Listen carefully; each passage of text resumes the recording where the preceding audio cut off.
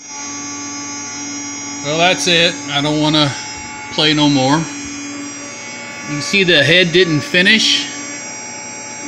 It's higher. So I jogged the Z-axis to 0.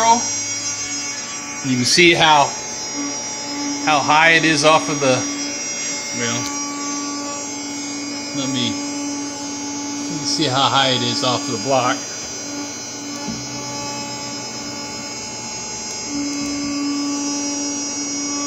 So there's some skippage in the Z-axis. So I'm done. I don't ever want to use an MPCNC again. I'm sick and tired of it.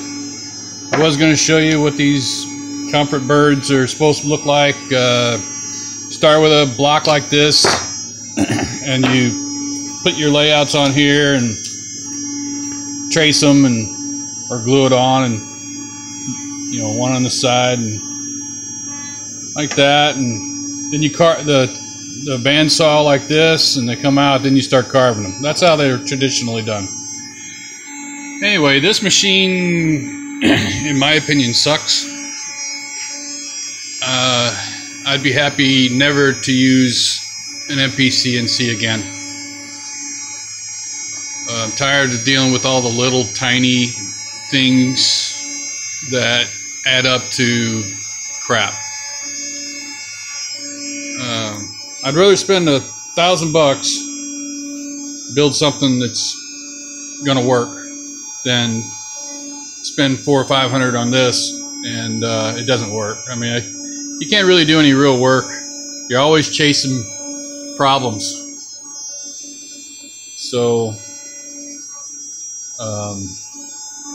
I'm done with it. Good luck if this is your thing. If I had one of I was you, I'd scrap it. Start over with something else. Use the parts for something else. They're not good for. I wouldn't use them for a router. I would use them as a 3D printer. 3D printer parts. I'd use this for whatever, but I wouldn't. Well, yeah, you can use that on the next CNC you made, but not this. So I don't think you'll see me making anything else on this. That's it.